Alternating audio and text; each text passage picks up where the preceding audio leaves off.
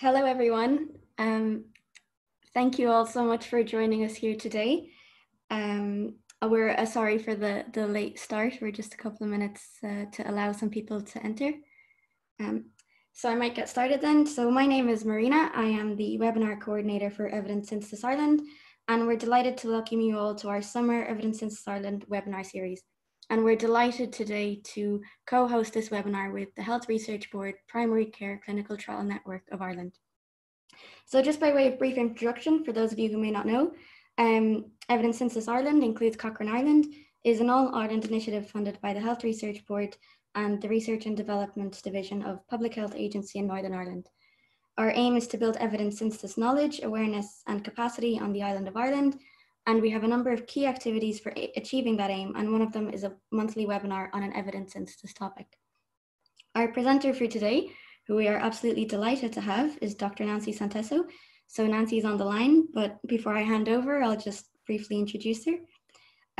Dr. Santesso is an assistant professor in the Department of Health Research Methods, Evidence and Impact at McMaster University of Canada. She is also a registered dietitian. She's been a strong supporter of the Cochrane Collaboration since 2002 and is currently the Deputy Director of Cochrane Ireland and the editor of Cochrane Consumers and Communication Review Group. She has provided training in Cochrane systematic reviews for more than a decade. Nancy is also a member of the GRADE Working Group, a group dedicated to the rigorous development of clinical practice guidelines and the use of evidence from systematic reviews in guidelines. She has trained guideline developers and facilitated guideline panel meetings using the GRADE approach for the World Health Organization and other professional organizations, both nationally and internationally. Her research interests include the engagement of patients and public in the evidence synthesis and use, and the communication of evidence to patients and the public as plain language summaries of systematic reviews and patient versions of guidelines. So before I hand over to Nancy, today our question and answer session will be a little bit different. It will be on a rolling basis, so I suppose ongoing throughout the webinar. So we do encourage for you to submit your questions to the Q&A box. Hopefully you can all see it down below. So please do type in your questions, and then our panelists will monitor them, and then Nancy will answer them as we go along during the presentation. So we've also turned off video to ensure there's good sound quality for all our attendees. So I'll stop talking from now, and I'm delighted to welcome Nancy. So Nancy, thank you so much, and I might hand over to you until we have some questions, and then I'll feed those back in. Thank you so much. Great, thank you. So thanks for the invitation, and I'm super excited to just communicate a little bit about what we've been doing and some of our efforts and strategies for engaging key stakeholders in evidence synthesis.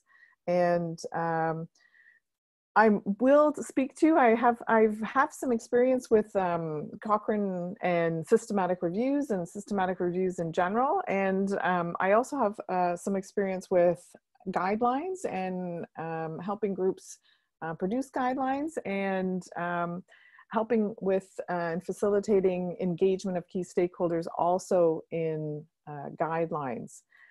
So one of my first questions, and we'll just make sure that see if people have, they're okay with their abilities to navigate through Zoom, is one of the questions I had for people is whether, I think would assume that people are using and doing systematic reviews, but I also just wanted to know if there are people on the line that are also doing guideline development, and maybe we could try with people and see if they can raise their hand. I think people would have that function to be able to raise their hand, but if some people can, then we would actually be able to see if people are having some experience with clinical practice guidelines or producing guidelines, and also thinking about whether you've already been engaging consumers and other key stakeholders in that process.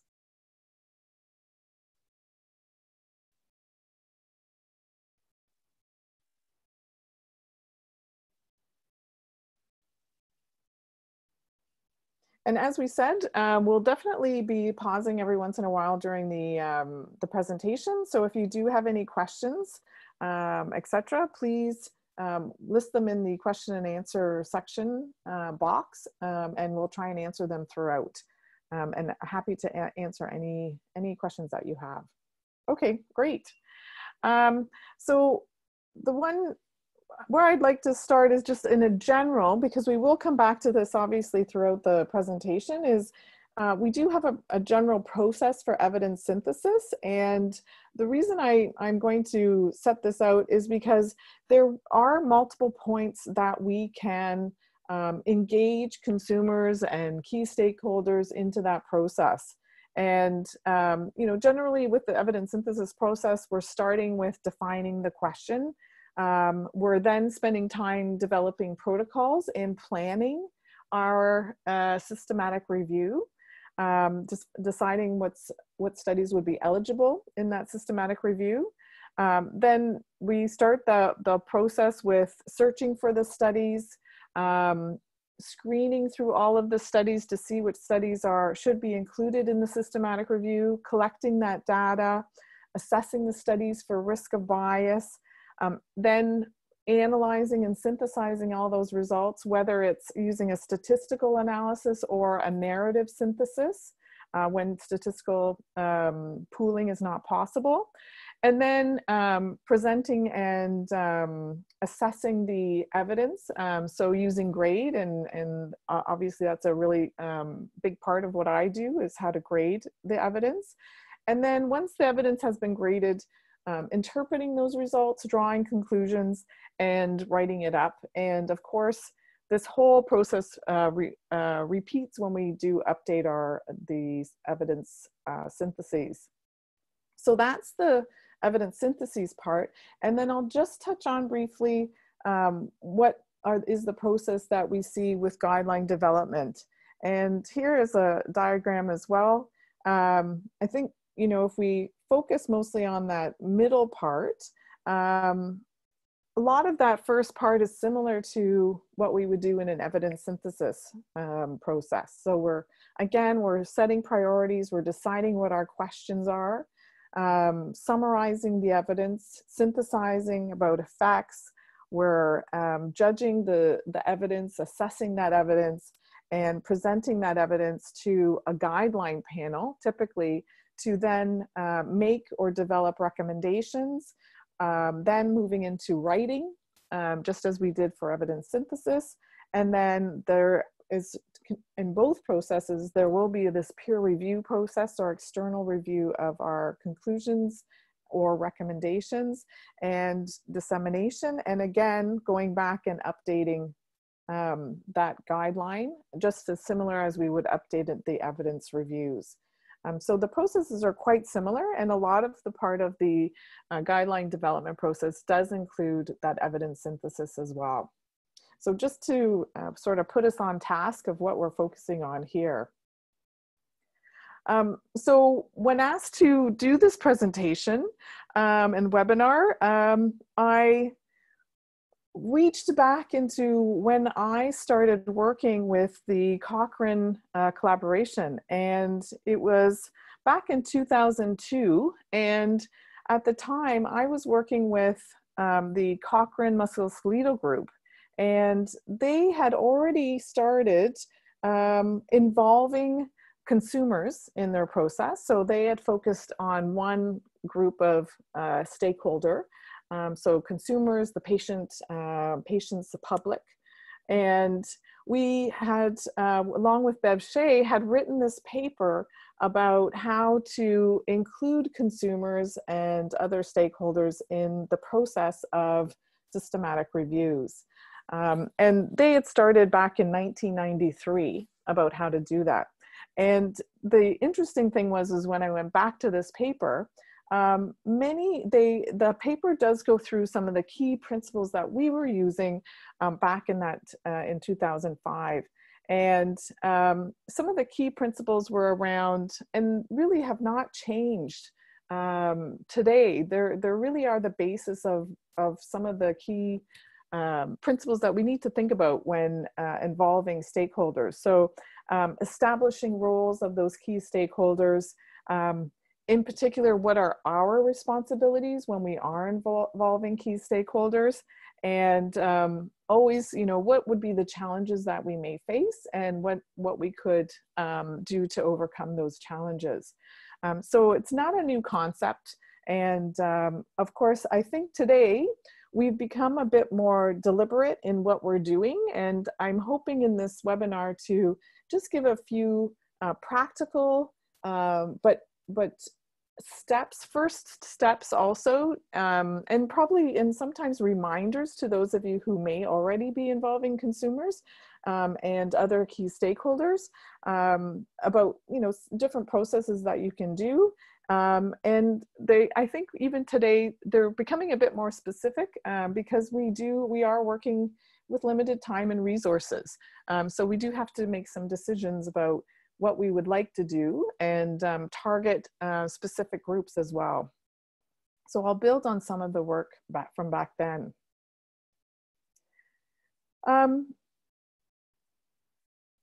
Just to say that we will focus on that. So one of the first points, and there's a lot of literature out there, and I will just pull from some work from multiple groups during the webinar about starting out with deciding who are the stakeholders that you would like to include. And as I said, with the Cochrane Musculoskeletal group, we had decided that it was super important to spend time and resources on involving consumers. And there are a variety across the literature of how to identify who you might include as your key stakeholders. And typically, we are focusing on people who would be affected by whatever evidence we are creating or whatever decisions we're making in our, for example, in guidelines. And you may have heard of it already, but there has been a lot of research where they actually focused on the P's of who you would include. And so they list out all the different P's and all the different key stakeholders. So a lot of times, immediately we might think about patients and the public. We also have providers or clinicians that we would include, any healthcare provider. Policymakers is another large group that we have a bit of literature around of how to include them in the evidence synthesis process and decision-making arena. Principal investigators, so focusing on researchers, and of course, typically in the past, that was the group that we focused on, was communicating to other researchers. We also they've identified purchasers and payers, product makers, so focusing also on industry. But again, I've pulled this, and the P's, I guess, are quite common across the literature. But we also have, in particular, if you're focusing on work that's being done in Cochrane, through the knowledge translation strategy, we have identified 4 key stakeholders that can be included. And the interesting thing about the literature is that no matter how you classify it, whether you use the P's or these icons for 4 pillars, in some ways, they're all quite similar. So you can see here again, consumers and the public, practitioners, providers, policymakers, healthcare managers, and again, the researchers and research funders. So there are a lot of key stakeholders that we can focus on, which can be quite overwhelming. And so the question often is how do we decide which stakeholder we are going to focus on? Because again, we are working within limited time and resources. So one of the main reasons we might focus on a specific group is we're thinking about the potential results and applicability of the work or the synthesis or decisions that we're making.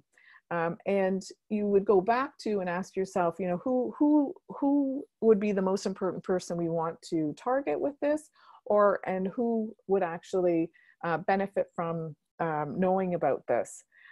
And again, who you decide on can be quite different, and it could be quite focused. For example, you know, I've been quite involved with developing cervical cancer screening program, recommendations. And in particular, I was working with the World Health Organization to determine and highlight what are the key recommendations for screening and what tests should be used in different programs, and what treatments should be used in different programs. And for the World Health Organization in particular, for this guideline, we had conducted some systematic reviews. And during that process, one of the key stakeholders that we decided to include were program managers. And really it was because the recommendations as worded and that we had made, they could have been applicable to many different stakeholders. So individual patients, clinicians, policymakers, but for us, the key stakeholder that needed to be involved was program managers, because we felt that these results would be very applicable to them and relevant. The other reasons and what you might think of when deciding on your key stakeholders can really be focused on, again, time and resources. So there is that ideal situation, you know, you want it to be potentially relevant to them, but you may see to yourself, I already have a network of people that I can work with, and so I'm going to focus on sort of the low-hanging fruit. And that can be one really valid reason for why you would focus on a specific key stakeholder, and it can really make sense when funding might be limited in time and resources. And you may also, if you are funded by a certain body, it may be mandated by that funder on who you should be involving. And that's another reason why you might focus on a specific key stakeholder. And then the other point that I really wanted to make was what evidence is available. And I just wanted to go into what I really meant by what evidence is available. And I go back to the first part is, you know, what is the reason that we want to engage specific stakeholders? And that rationale I've just pulled out of some work that's really coming out of a consortium that is looking at the involvement and engagement and the research around engaging different stakeholders, and which is the MUSE consortium. And what I did is I just pulled out some why they list out what is your rationale for involving people in the process of evidence synthesis. And they note that one of the most important issues is to involve stakeholders to be able to make study questions more relevant, the methods and approaches of your review or guidelines more transparent, ensuring that the findings are more useful, and that the evidence is more likely to be used in practice. So that knowledge translation part. So given that that's the reason that you would want to engage stakeholders in that process, then what we can see is that that last part, that those reasons, there may be ways that we can do this. And I think we can think about different strategies for how we could make our research more relevant, more transparent, more useful, and more used in practice. So there are different ways that we can do this. And as I mentioned before, we can focus on these different points during the process of evidence synthesis. And if we think about that process, we can highlight different areas where we would say that we would want to include the perspectives of different stakeholders. So for example, we would focus on, you know, what are the priority questions for those stakeholders? What are the outcomes? So if we think about our PICO question, so what are the components of our question, which outcomes are relevant? So what would they want to see? What do they want to know about that? The effects of an intervention, for example. you might want to, when you're doing your analysis, focus on certain subgroups because they're important. Those subgroups are important in your country, in your region, your local setting. So that was where you might want some feedback. And you'll probably want some feedback about how to interpret the results. And then I'll give some examples for that. And how can I clearly communicate these to that stakeholder group? So there are many points where you can engage different stakeholders. But it may not necessarily be an engagement. What is important though, however, would be how could I obtain the perspectives of those stakeholders? Because ultimately, that is the reason why we're trying to engage stakeholders in that process. And I might just pause here before I go on, just to see if we do have any questions or clarifications or comments for some of the participants. Yeah, perfect. Thank you, Nancy. We just have a question here. Have you ever found the limits of time and resources have led to reduced consumer involvement, or do you see the consumer involvement as being essential?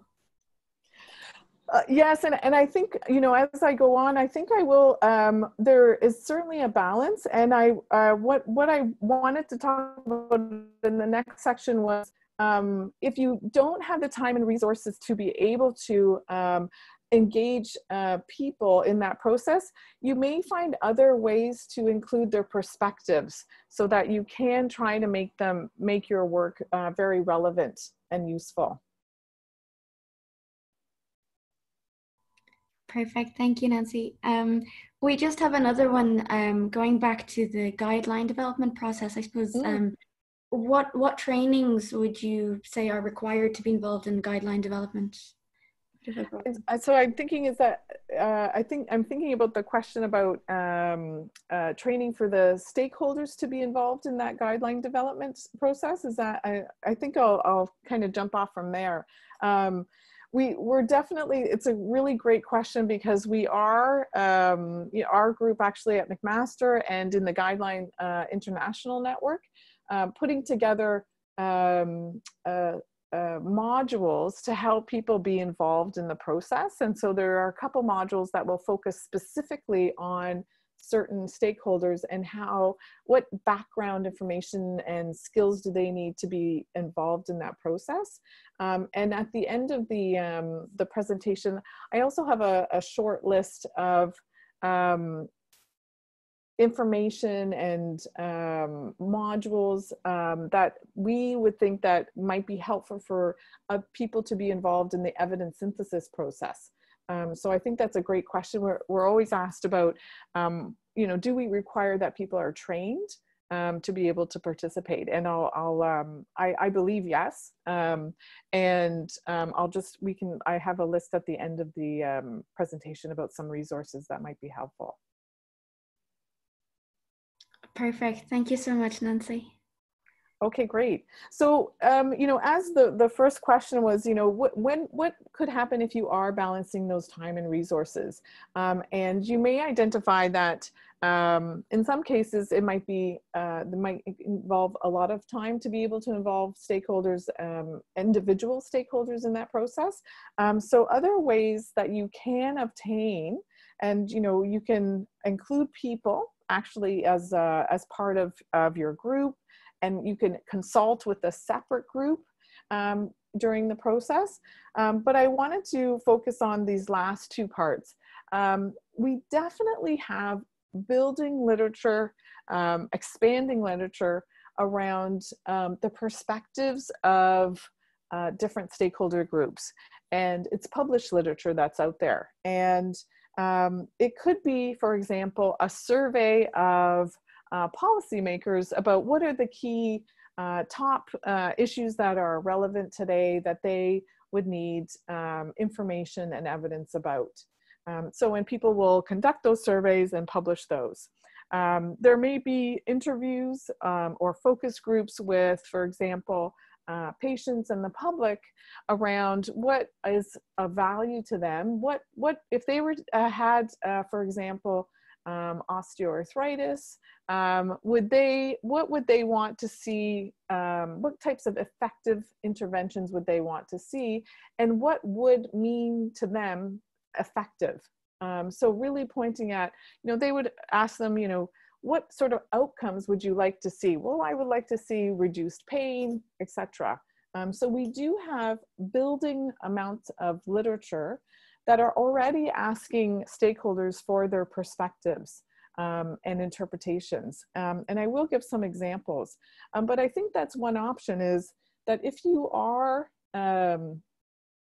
in a situation where you might not have the time and resources to involve individuals in the process, you may focus on looking for the literature that may already be published. If there is no literature, then that's when you would say, we need to have resources to be able to involve people in this process, because we don't have any other information that we can rely on. And I just listed a couple places where you could look for this information. Comet, they've already pulled together in a large database what are the important outcomes. So any literature around the value that people place on outcomes, the most important outcomes that should be looked at in research. So if you're conducting your systematic review, you would go to, for example, the Comet database and type in osteoarthritis, and you would be able to see a list of the top outcomes and relevant outcomes that should be included in your evidence synthesis, or when you're making guidelines. What are those outcomes that should be considered when making that decision? And again, if that evidence is available there, you may decide that I don't need to involve stakeholders in that point of doing my evidence synthesis. And this is just one example. I have another example. Many times in that process of doing systematic reviews and clinical practice guidelines, you will also need to probably answer, what is an important effect? So yes, we looked at pain. We looked at hospital anxiety, for example, when determining whether this intervention could work for people who have chronic obstructive pulmonary disease. I want to know if we find a difference of that hospital anxiety is reduced by 10 points on a scale of 0 to 100. Is that going to be meaningful to patients?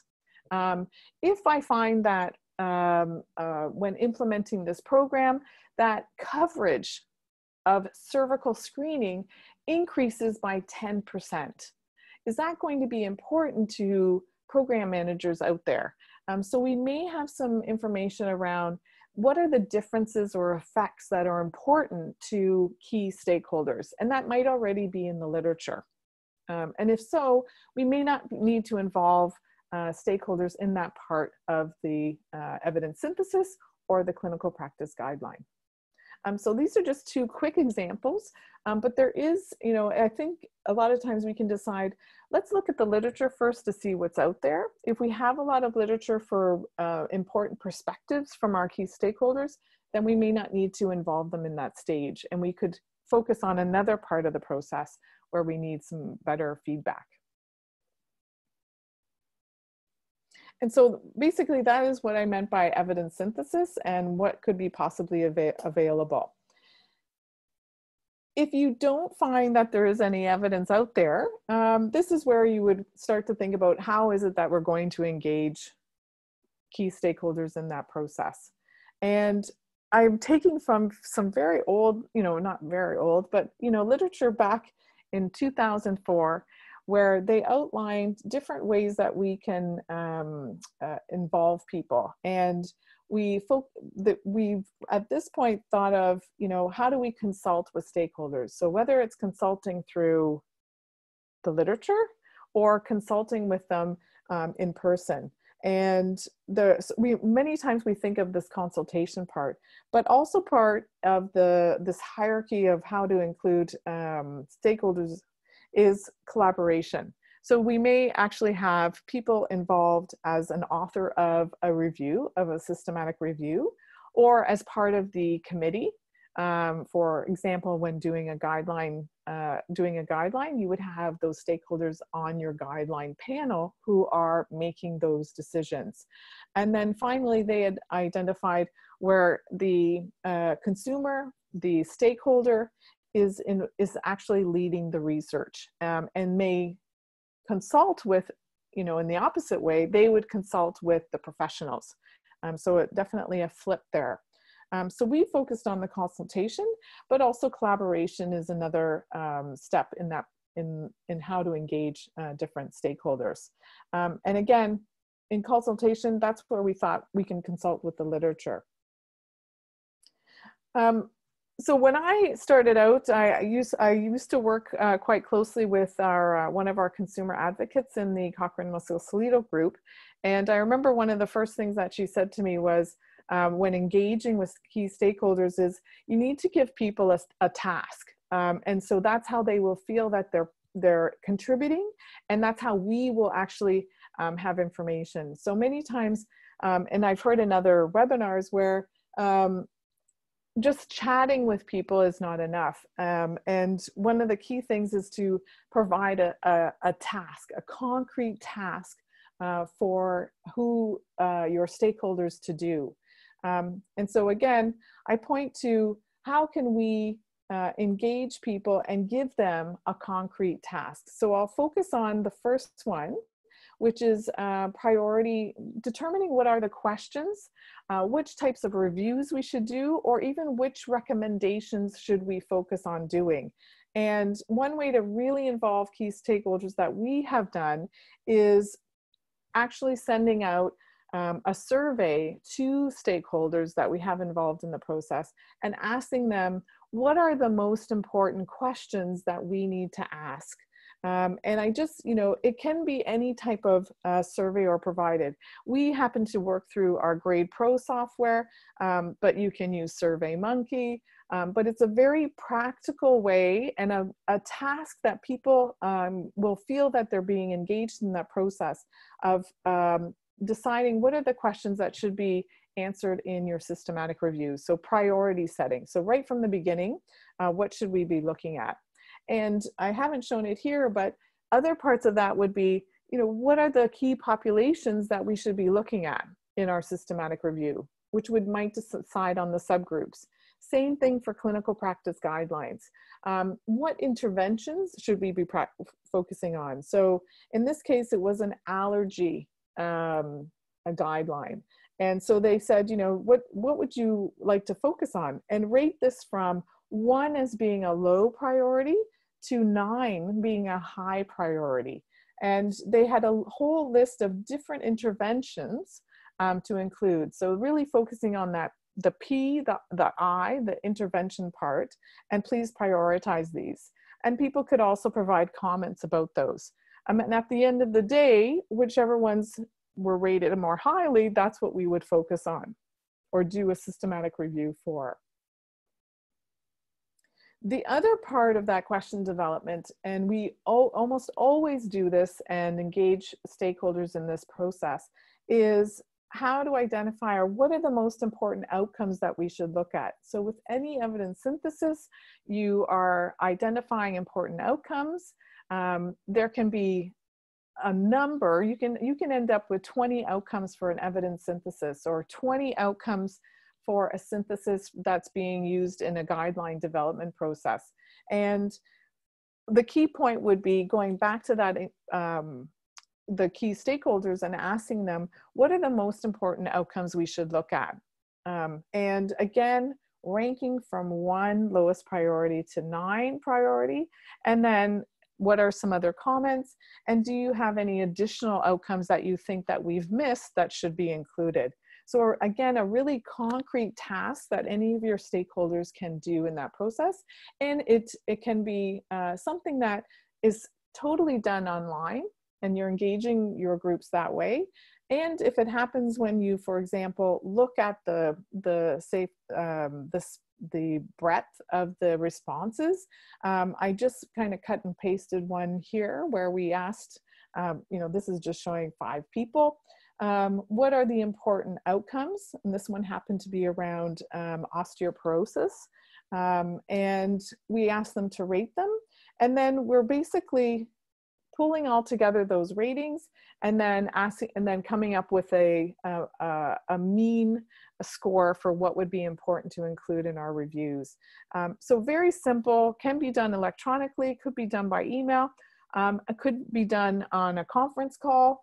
Please rank these. And for example, if you do end up, say for that last one, the adverse events, we have quite a large span. So someone has marked it as pretty low, priority 4. Another individual has marked it as 9. And in order to decide whether we should include that outcome, you may have a conference call to discuss why there's so much variability and have a final decision about what outcomes you'll include just by a conference call. But something, again, very concrete for people to do. Another part of that process that you can involve key stakeholders in is this interpreting the results. So I've just highlighted it there. When we're writing systematic reviews, we do need to think about and be able to interpret and present those results. So I just again gave an example where if you did do a review and you found that there was, you're moderately certain that the effect you found was that it reduces the number of fractures by 4 out of 1,000. So anyone who takes vitamin D will have 4 fewer fractures out of 1,000 people. And when you're writing a review, even if it's for a guideline or for publication, what would you say? What kind of conclusions would you make based on that number 4? You might say, it probably reduces fractures slightly. And that's if someone thought that 4 is not really an important benefit, but it's a slight reduction. You might say, and depending on what the stakeholders say, you might say it likely results in a large reduction in fractures. Or depending on what your stakeholders say, it probably makes little or no difference in fractures. So interpreting those results and presenting those results will really be dependent on how important those fractures are seen as. So that for us is a really important part of the evidence synthesis process of where we would involve stakeholders, because we want to know from them, what do you see as being an important effect? So we have a really great opportunity to ask them about this and involve them in those decisions and consult with them. And I just pulled this from the chapter 15 in the Cochrane handbook. The other part was we focused on consultation, but there's also other parts where we can do collaboration. And again, we really can focus on involving those stakeholders in that process. And we have been seeing that actually, that many people, again, we give them a task, and it can be in that process. And for example, there are many tasks where we thought traditionally that key stakeholders would not want to be involved in. So if I back up, we have this list here, and you'll notice that I skipped all the steps in between. And because we traditionally wouldn't think that people would want to be involved in abstracting data from studies or screening studies. But I think we've been proven wrong, because we now see that a lot of stakeholders are involved in Cochrane Crowd, where they're screening through multiple articles to see if they're actually randomized control trials. And there are huge numbers of people that are contributing to that effort on Cochrane Crowd. So I think we have to also think that traditionally we might think that there are certain points in the systematic review process that we think people would want to be involved.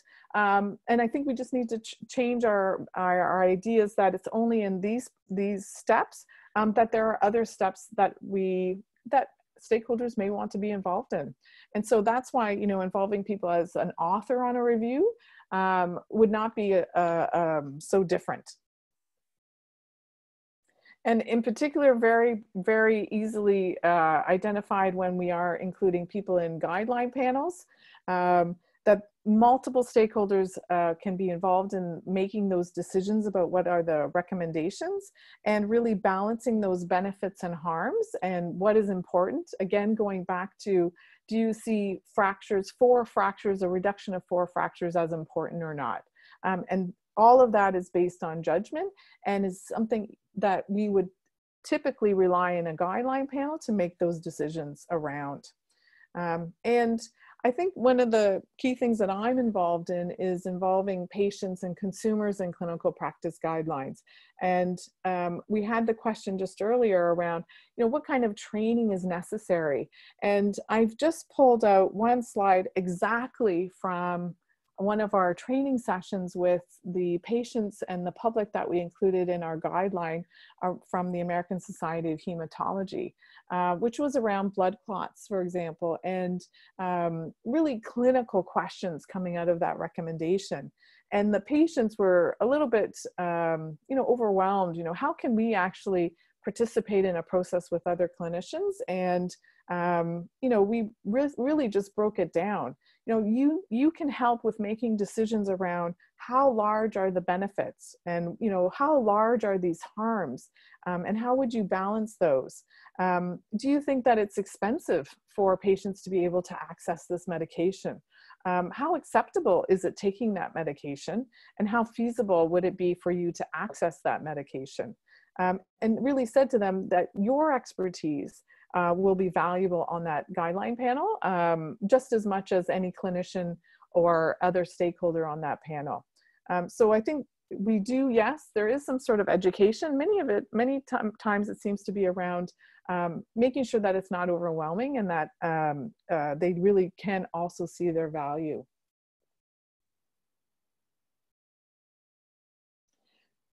So as I said, there are multiple points that you can involve many of the key stakeholders. This may at first seem, it could be seen as a bit overwhelming, but there are certain very simple strategies that you could use, very targeted strategies to use. I put up this quote, you know, around go big or go home. I think we're actually saying the opposite here. Time and resources can be limited, but there are simple strategies that you can use to target certain groups. First of all, you know, we should give ourselves permission to target specific stakeholders. It's okay then to say to yourself, I'm just going to look at this key stakeholder. And I gave some of those reasons why you would only focus on a certain key stakeholder. And, you know, basically saying that you can focus on those low-hanging fruit, and you may already have some evidence available that you can include the perspectives without having to necessarily go to the step of including people in your process. And also, I think that we can focus on very specific tasks that we can ask key stakeholders so it doesn't seem overwhelming.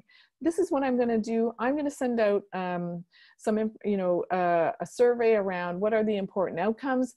And then this is how I'm going to start out with involving consumers in the evidence synthesis program that we have. So I don't think go big or go home should be the way that we tackle engaging different key stakeholders. And as I said, you know, basically I have listed some of these resources already, but I did just put it's a very short list just for now of different resources, possibly focusing on different groups. I think in the Cochrane Collaboration in the training section, we have an incredible number of modules for how to include people in different strategies. So they go through this priority setting of questions, outcome development. There we have some, even through Cochrane, some very specific resources for consumers. And as I mentioned, there already is this Muse consortium, who's really looking and doing a lot of work right now. There's PCORI, this patient-centered outcomes research in the States. And also if we're focusing on other stakeholders like policymakers, for example, there are resources through the McMaster Health Forum as well. So just a short list, but definitely there are resources available out there. And I might just leave it here and see if we have any other questions. I hope our timing is going okay. Perfect. Nancy, thank you so much for that. That was really, really interesting, really applicable too. And it's great to see the process of engagement, but also the challenges along the way and how that can be addressed. And thank you everyone for sharing